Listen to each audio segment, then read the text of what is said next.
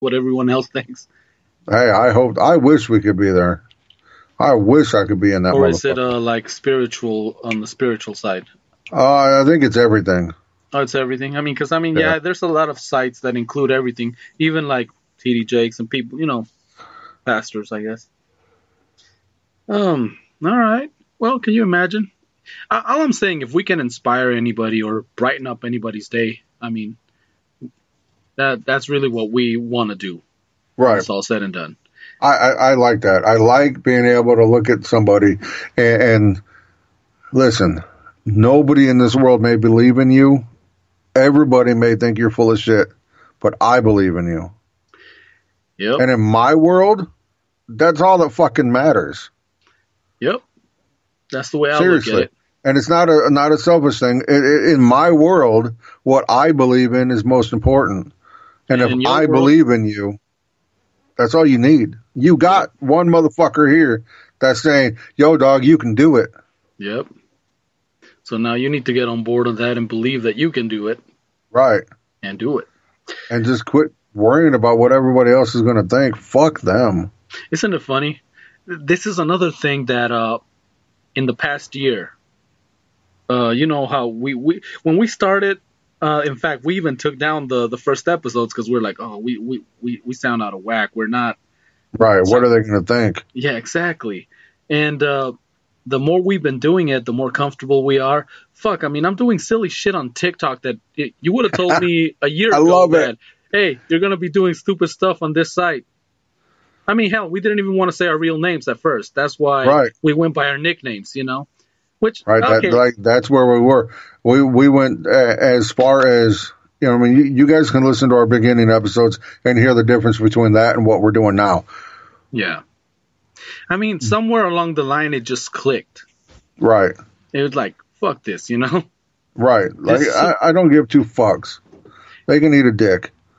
a whole bag of them for all I'm A concerned. whole big old bag of baby dicks. I don't give a fuck. I'll say it. Not only I ain't that, I scared mean, of you motherfuckers, huh? I'm just gonna say, out of all this thing, out of cursory overload, I mean, obviously, even the powerhouse basically it came out of there too, because I mean, you got me into this podcasting, and I took the plunge, and I started doing it was called the Ghostwriter Show at first, but Oops, right. now that's part of it, and now we just ventured into something else, Tales from the Guard Shack, That's right. which right now it's still in its baby stages, so you cannot get it on iTunes or Yeah, it's just starting. it's just starting. So you have to either go to Spreaker or go to the pdgpodcast.com website, or go to cursoryoverload.com and go to the link section, and you'll find a button there for it. Right. So And I Tales mean, from the Guard Shack is let's give these motherfuckers a little something about what it's about. Everybody in this world at some point in time has come across a security guard. Yep. They're human too. Yep. They are probably one of the most made fun of careers out there. Now, in all fairness, though, there are some individuals that leave us wide open to that kind of fucking True that. criticism. I mean, True that. yeah. But what Tales from the Guard Shack is it's a way for everybody, the common man or woman, to hear some of the stories that we've encountered or that other security officers have encountered in their job. In fact, yeah, as we go along, I mean, we're gonna tell you true stories that, regular security guards who have made, they have saved lives. I mean, let's just face it. There are some people that are walking today on this earth because a couple security guards decided to do CPR on some kid, Right. and or some security guard was at, who I'm talking about, is at the right place. Well, not at the right place, but took action and stopped the girl from getting raped. Girl was running and they found him. In fact, we at one point in time we worked with this kid. Right. Another one was So just doing his normal patrol, stop somebody from committing suicide. hmm. These are the things. And then there's, of course, there's a bunch of stupid shit, like Yeah, like just stupid podcasting funny security stuff. guards who do shit, Right. funny shit on Like TikTok. horribly funny shit that's happened, randomly horrible funny shit. But it's the way this, we want this as a medium for the common person to, I don't know, maybe get to know that. Understand the Yeah. people that work in this field.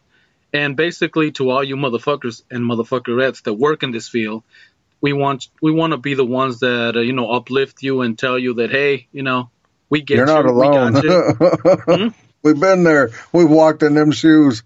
And in fact, most of the time we still walk on them We fucking still shoes. do. Like I Welcome. said. So, like I said, the stories we'll save for that show, but we just wanted to put it out there. I mean, we've not just grown from what I'm saying is we've pretty much branched out into other shows. Right. Other Which, shows, other mediums. Yep. We're all we're and it all. Well, I guess it all stems from the two of us just saying, you know what, fuck it. This sounds like fun.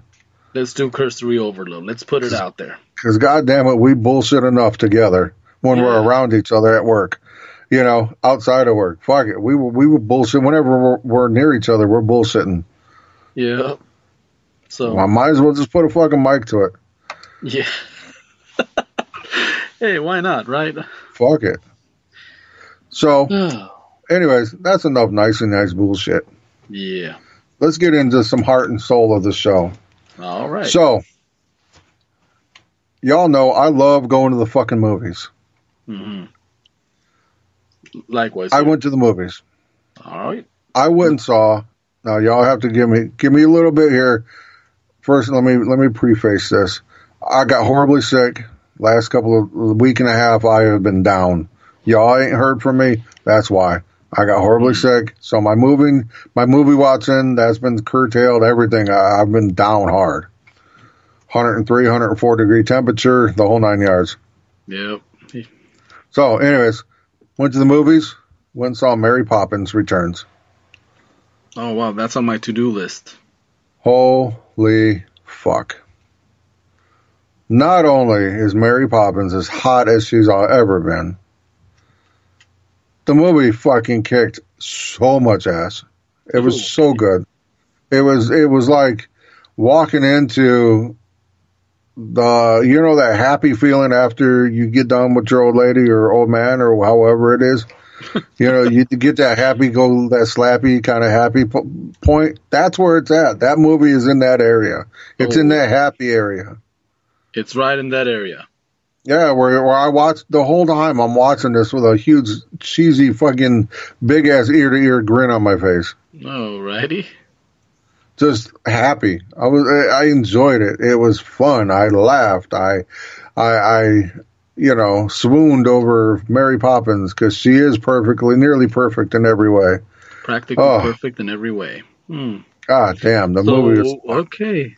You're just confirming what I thought when I saw the trailer. I saw Emily Blunt. I'm like, I think she's pulling it off, and you're just confirming it.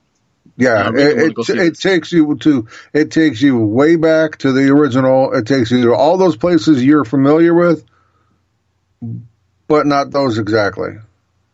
You go watch it. You guys will know what I'm talking about when you see it. So it takes you to a familiar place, but yet it shows you something new. Right. Bingo. Very well said. Well, it's listening to that Kevin Smith guy, pays off. I like him. Yeah, same here. Like I said, he directs The Flash and Supergirl. Come on. What's not to like? I read one of his books, and that's what gave me the idea. Or let me rephrase that. I had this idea for a while, but after I read his book, that's when I had the stones to actually talk to people about my idea of doing this show. You know what? Like I said, this has been it's been therapeutic for me, and like I said, it's been a hell of a ride. I mean, it's a pretty. We've been doing this for a year, brother. A year. a fucking year we've been doing this, and I feel like we can we're doing things that we wouldn't do before. Like I have no fucking like nowadays. I mean, like we just fucking get on a mic and talk. Something Right. that before would have been like, uh, excuse me, oh man, no, I don't want to do this. Listen, I I don't know. just told the whole fucking world that Mary Poppins was fucking awesome. Hey, let's be realistic. Mary Poppins is fucking awesome, and I'm talking about the original. And I Hey, can't I wait to loved see it. this one. I mean, I've heard several people say the same thing. I mean, fuck, who, God, not just Joe Rogan. There was some other guy that said that he's putting this movie as one of his top 10 Really? all-time favorites, and it was on Twitter. I can't remember who did. It I wasn't. love Joe Rogan's. Joe Rogan loved the movie. Yeah. He tweeted something along the lines of like, "Excellent movie" or "Awesome movie." Come at me, bro, and no, I'm not high. No, I'm not high. Wow. No, like I said, when I saw the trailers, I saw like, okay, looks like she's gonna pull it off, and it looked good. I mean, because you're seeing the character, Mary Poppins. Right. It's a lot of people were complaining that no, you shouldn't touch it. Nobody can replace Julie Andrews. And well, No, they did an awesome job, and the yeah. fact that they kept the characters, the children are grown Hmm. up now, which is Oh, awesome. all right. Spoiler Which, alert right there. But yeah, okay. yeah, it's not a big thing, Oh but no, it's yeah, all gravy. I mean, if you're listening, you got options, motherfucker. You can click yeah, whatever. I'm not pause. going to ruin it. I'm just going to say that's in any fucking. Yeah, I was thinking for the new year. I mean, yeah, we're not gonna ruin new movies, but if the movie's been out for 20 years, come on, Yeah, let's yeah, talk about it. right. I mean, Let's see. What else did I see? I saw the new Grinch. yes, same here. Now, I mean, it's uh, well, uh, let me say, Jim Carrey's Grinch is still king. yeah, I mean, he wasn't Grinchy enough.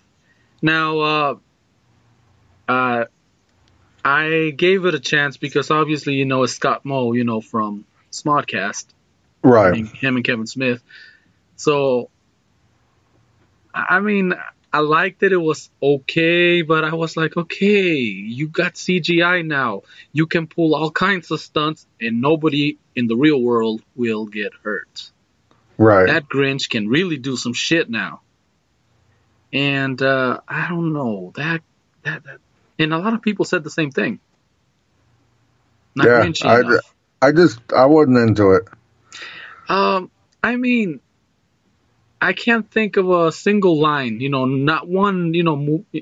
With Jim Carrey's Grinch, I can think of a lot of things he said that stick to your brain. They with here, not one of the lines. I mean, seriously. Yeah, I don't know. I wasn't into it. Not one bit. I tried too, but Well, I mean, the fact that he went grocery shopping every month down there, and Mr. Grinch, I was like, right. okay, Yeah, I'm good. that's. I mean, yeah, he did. They did do a new approach. Obviously, Cindy Lou Who's family was not the traditional family anymore. It was a single mom, Yeah. the type thing. Which I don't know.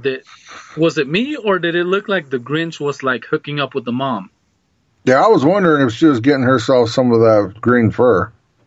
It kind of like hinted towards that, but Now that's a porn I wouldn't mind seeing. Cindy okay, Lou Who's mom and the Grinch going at it. That would be kind of interesting. I think that okay, would be more interesting than the movie was. yeah. Like I said, it's one of those. I was not very impressed with it, but I mean, it No. made a lot of money just because it was the Grinch, and Right. they released it right around Christmas. Right. Smart move. I mean, I was listening to some shows